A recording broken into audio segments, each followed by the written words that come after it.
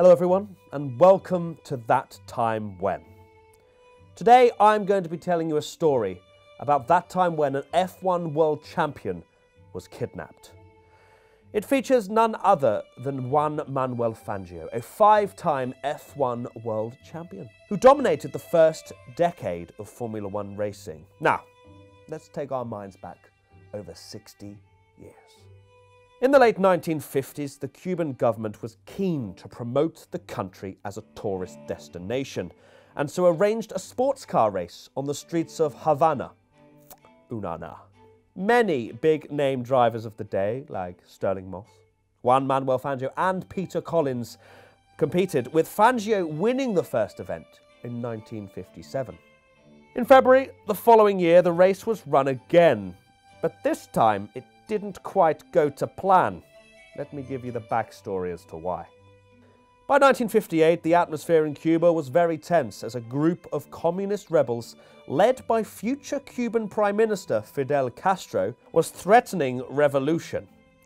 One of Castro's top men, Faustino Perez, not related to Sergio Perez of course, decided that a good way to draw attention to their cause would be to disrupt the Cuban Grand Prix by kidnapping 5-time F1 champion Juan Manuel Fangio and preventing him from racing. The night before the race, Fangio was on his way to dinner at the swanky hotel he was staying at when a man in a leather jacket approached him with a pistol and said, "Come with me." Fangio initially thought it was some kind of joke, before realizing the man was deadly serious, at which point he was escorted to a waiting car and driven to a secret location. It cannot be confirmed whether or not he was put in the boot, but we decided for story's sake he was.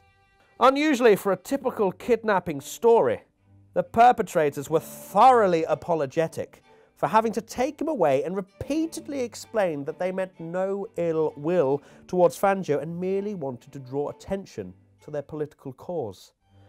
The kidnappers quickly made it known that they'd taken Fangio, and the man himself was allowed to send a note to the press confirming that he was okay. Immediately, the Cuban government sprung into action to try and find the star of their race. Searches and interrogations were conducted throughout the night, and airports were heavily monitored in case they tried to take him out of the country. As the sun rose, there was still no sign of Fangio, and the decision was taken for the race to go ahead anyway, with Sterling Moss taking the win. But while all of this was going on, where was Fangio? The kidnappers had moved him to a couple of different safe houses throughout the night to try and throw their pursuers off the trail. But it's not like he was tied up in a cold, dark basement with a bag on his head. Instead, he was afforded all the amenities he might have expected from his hotel. A comfortable room, all the food and drink he wanted, and even a radio so that he could listen to the race, though he did decline that. Castro's right-hand man Perez even paid him a visit and reassured him that they'd let him go after the race. And that's exactly what they did. Fangio was dropped off at the Argentine ambassador's home with a letter apologising for having kidnapped him, as well as an open invitation for Fangio to return as a guest of honour when Castro's revolution had been completed. Fangio was rather unmoved by the whole ordeal, said he had no hard feelings towards his kidnappers, and merely chalked it up as one more adventure. It paid off handsomely for Castro too.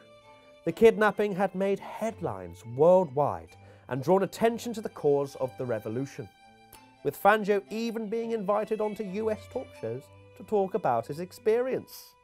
Fangio eventually returned to Cuba in 1981 on a business trip with Mercedes-Benz and met up with Perez and Castro.